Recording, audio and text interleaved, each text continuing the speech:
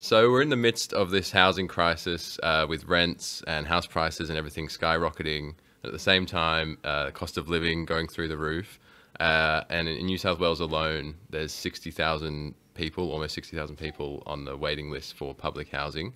And there's millions more people around the country who are struggling. So the response from the Anthony Albanese Labor government has been pushing this Housing Australia Future Fund bill. And they've also hailed this recent National Cabinet meeting that has gotten a $3 billion deal with the states and they're trying to call this the most significant housing reform in a generation. So I'm here with Kirstin O'Connell from the Antipoverty Centre. We're going to talk about what Labor is offering and what the other solutions that should be on the table. So I guess I'll start by asking what the National Cabinet has offered to renters facing these unprecedented and unaffordable rent increases. Yes, I think of all the depressing things, Isaac, one of the most depressing is that it's probably true that this is the most significant reform, despite the fact that it does basically nothing. And, you know, I think when we look at the actual substance of what's announced, as Dr. Chris Martin from the University of New South Wales has pointed out, it is essentially announcing things that most states and territories already have in place. And the things that have been announced, even where they aren't already in place, aren't going to make a meaningful difference. And we know that because they're already in place in so many parts of the country. So things, for example, like limiting rent increases to once a year does not actually limit rent increases. Obviously, everyone who rents knows that. I copped a $90 a week increase last year. And the fact that it was more than 12 months didn't really make a difference to my capacity to pay that.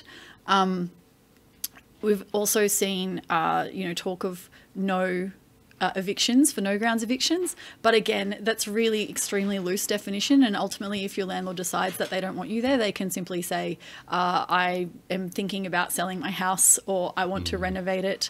And again, the underlying problem with all of these tweaks is that renters don't have any ability to assert our rights. And so it doesn't actually matter what regulation is in place if the onus is on tenants to hold landlords and real estate agents to account. And that's the thing that they haven't talked about at all. Okay, so one of the big discussions that's been going on is around rent controls and rent freezes. Particularly the Greens have been talking about it, Max Chandler Mather and others. But it seems like there's a lot of pushback. So I guess why are the federal and state governments so against implementing rent controls?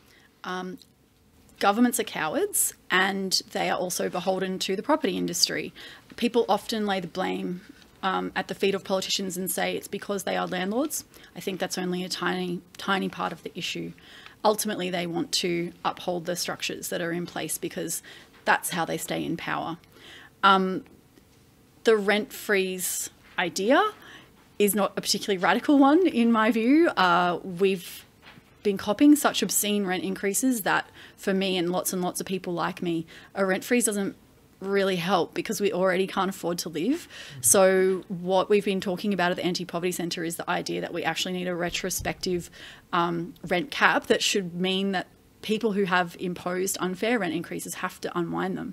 And that, everybody talks about, oh, well, the market will collapse, which whether or not we think that's a bad thing or not, there are lots of ways to make sure that people are protected. So if a landlord has taken on an irresponsible level of debt, instead of forcing someone on a low income to subsidise them and their wealth building, then the government should say, we will buy your property, we will guarantee that tenant's right to stay in that property. So everybody wins.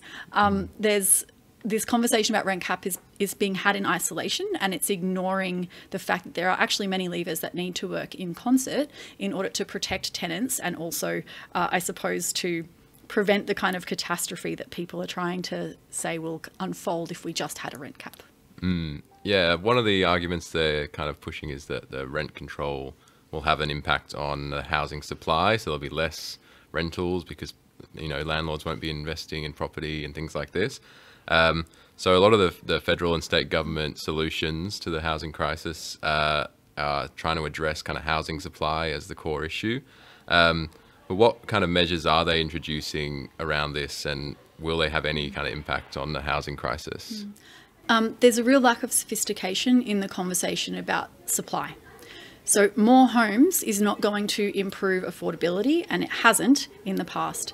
So over the same period, up to 2016, where we saw the number of households increase by 10%, the number of dwellings increased by 12%. And yet, during that period, rents far outstripped wages, for example. So we know that just having more houses does not actually improve affordability. It's all about what type of houses there are. And right now we have no supply of houses that we can afford if we're on a low income. So what we actually need, obviously, is a really massive investment in public homes. That includes buying existing homes and adding them to public housing stock.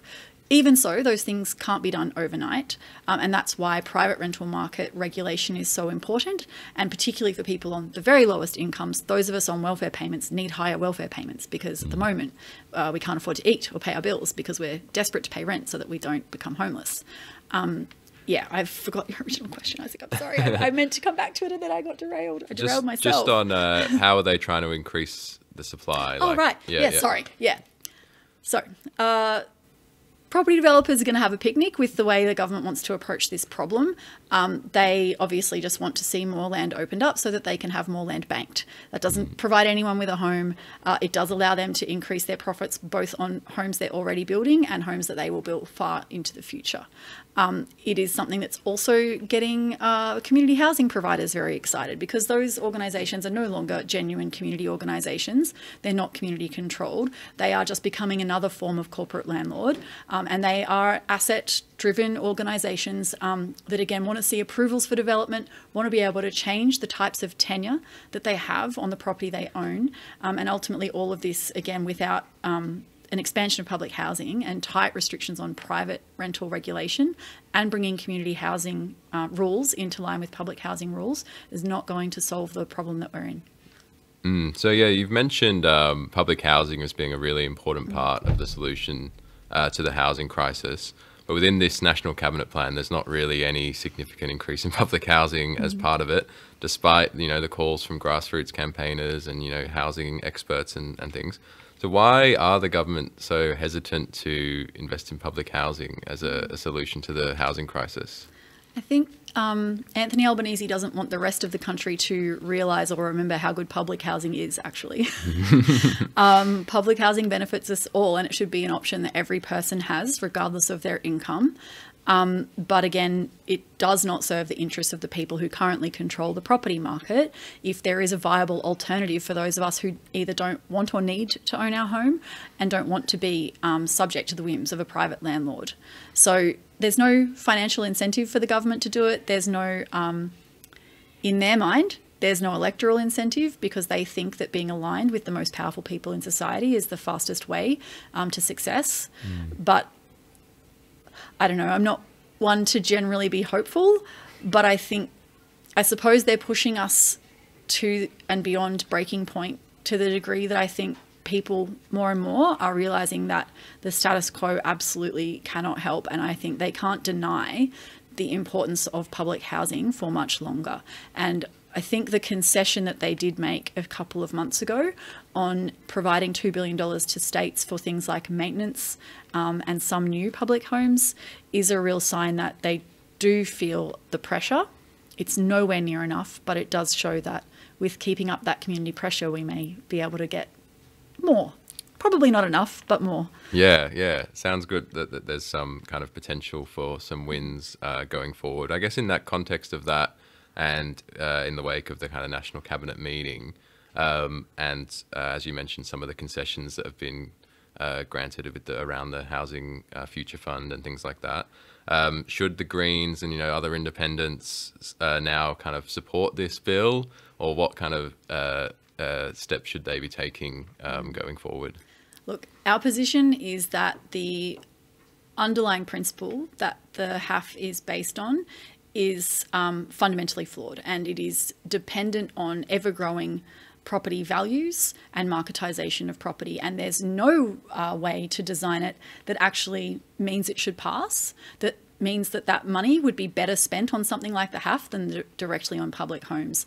But also at the same time, it's so insignificant that we don't care.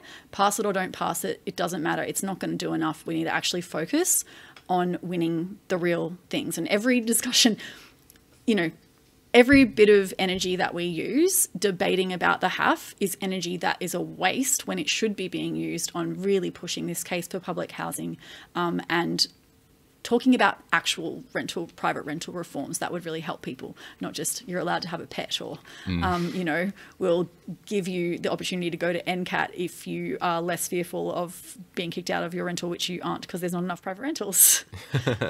Yeah, so there's I guess grassroots kind of housing campaigns going on in across the country in different ways, in different contexts. Here in Sydney on Gadigal land where we're recording today, there's been a recent announcement around this Waterloo South state that was a big part of the kind of discussion around housing in the New South Wales elections. Could you tell me kind of what the latest updates are around that?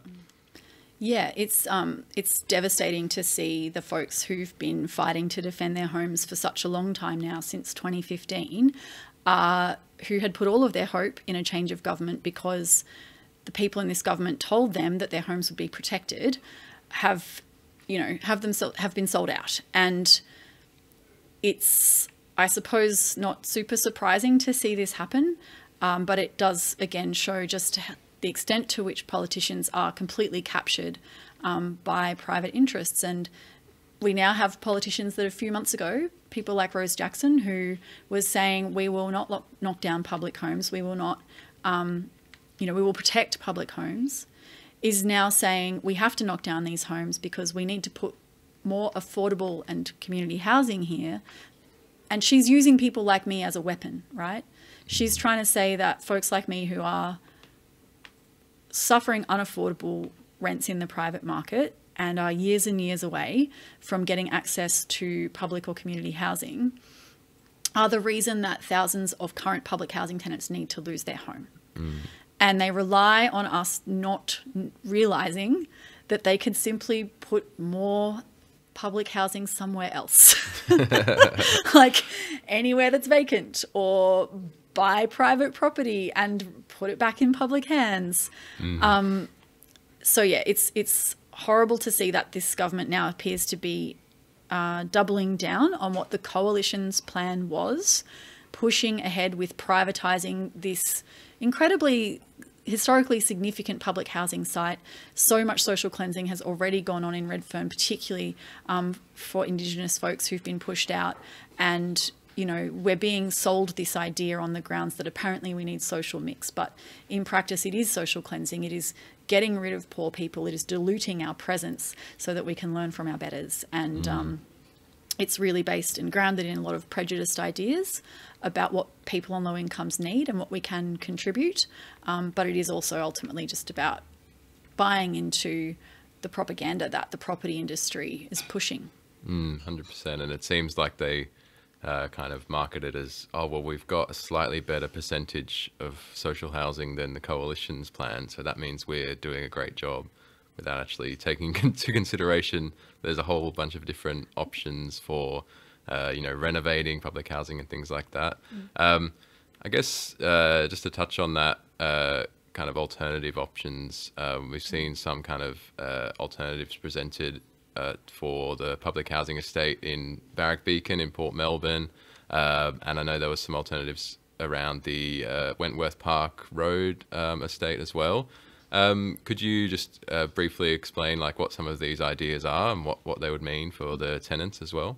Yeah, it's pretty straightforward stuff, right? The idea is if you have an older home that you as a government have failed to maintain, that you should simply maintain it, repair it, keep it, and not kick people out of their homes, allow that community fabric to remain strong, and then you'll spend less money. You can then take those funds and invest them in new public homes on other sites, or in the case of Wentworth Park Road, there is actually space to put new public housing on that site without knocking down the dwellings that are already there. So there are so many options, and I think, again, that just really demonstrates the level of commitment to this ideology that we can't have communities of public housing tenants living together.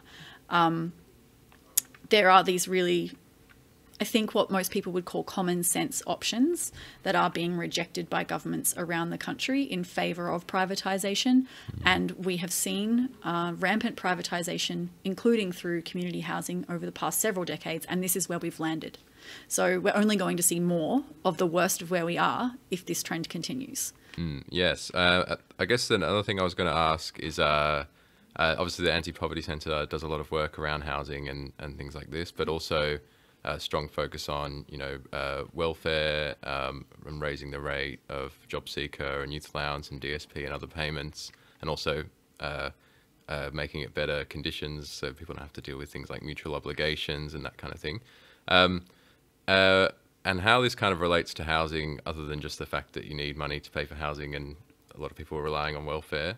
There is the conversation around the rent assistance as a solution. Let's just increase rent assistance and then people will be able to afford to live. What are the kind of the problems around this, and why is that not the solution?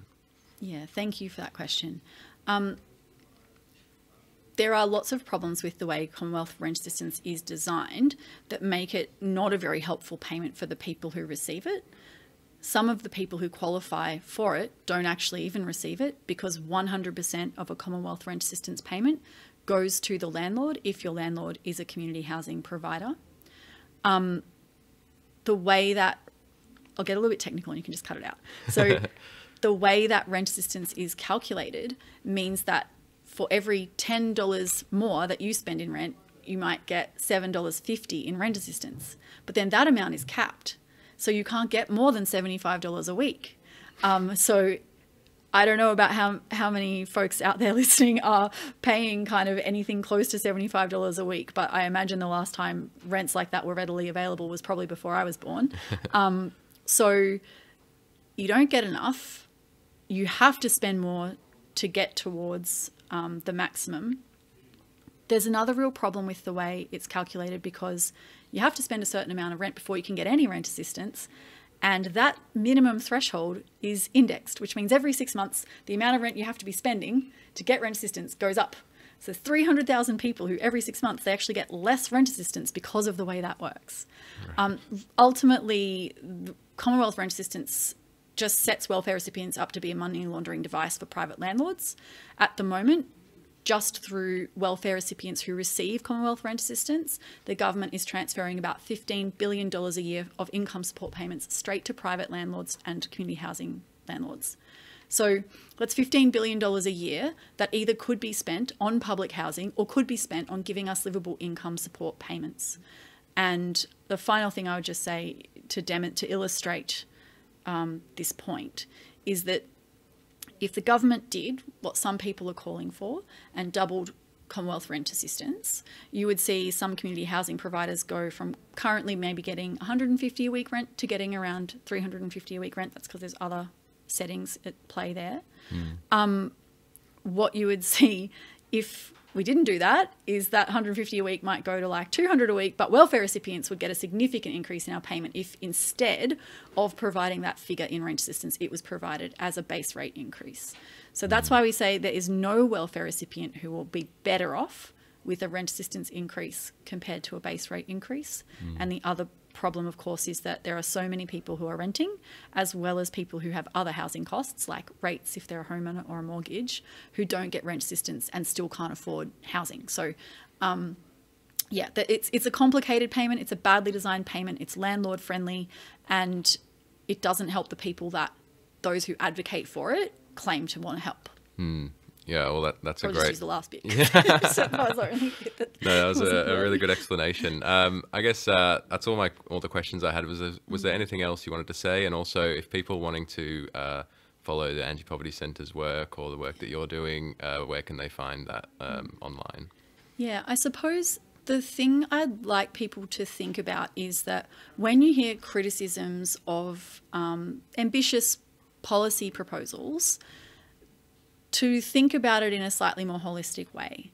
People say you can't have a rent cap because standards will fall, and that's okay because we can just regulate to prevent standards falling, right? There's always a solution. So look for ambitious solutions and then find more ambitious solutions to solve any potential flaws. People can visit our website, antipovertycentre.org, to learn more about us. We're an organisation that is run by welfare recipients and people on low incomes to advocate for ourselves. We run entirely on crowdfunding and community donations, so if folks have something to spare, that's always welcome, but we know it's a cost of living crisis that's hitting people well up the income scale. We're on social media, on all the main platforms, and our handle is @antipovertycent, because that's the longest handle you can get on Twitter. Awesome. Thanks, Kristin. If people want to read more about our coverage on Green Left about these issues, you can head to greenleft.org.au. And if you could become a supporter, that's always very appreciated, because we're, just like the Antipoverty Centre, run on kind of people power, and we need your support to continue doing this kind of work. So you can either become a supporter for $5 a month or donate to our fighting fund at greenleft.org.au/support. And thanks again, Kristin. It was great. Thanks, Isaac.